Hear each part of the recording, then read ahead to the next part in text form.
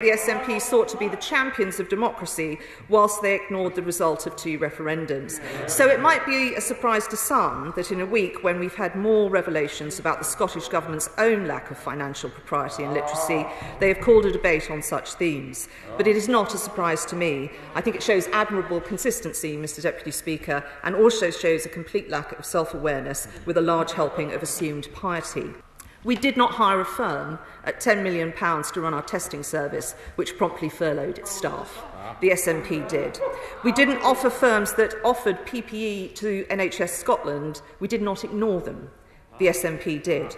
We did not provide guarantees to a company to the tune of £5 million per job to be secured. Yes, £5 million per job, and then failed to secure those jobs. The SNP did.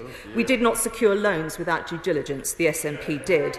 Our National Audit Office didn't say that we had no framework for working with private companies, and indeed needed to urgently establish one. Audit Scotland did of the Scottish Government. We are not having to replace facing lost public funds from capital budgets, money earmarked to build schools and hospitals. The SNP are. We did not ignore recommendations made by our auditing body, unlike the SNP, who have been criticised for ignoring Audit Scotland's reports of the last 3 years. And we did not ignore inward investors who wanted to put their own money into Scotland and instead gave preference to another firm who could only do so with public funds. As the media reports this week, if the SNP wants to start gaining some credibility on these matters, I suggest 2 things. Firstly, they should implement the recommendations of their own scrutiny bodies. They should place information on deals, guarantees and dealings with private companies, including those given to GFG in the public domain.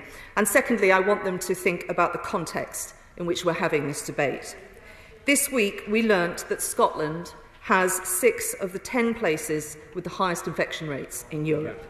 I and my fellow ministers, all comprehensively school educated by the way, will come to this House to be held to account, and we will continue to reject the distracting, delusional and divisive debate from the SNP. We will do the responsible thing. We know our duty to the Scottish people, and we will always be guided by what is in their interest. And I hope one day the SNP will do the same.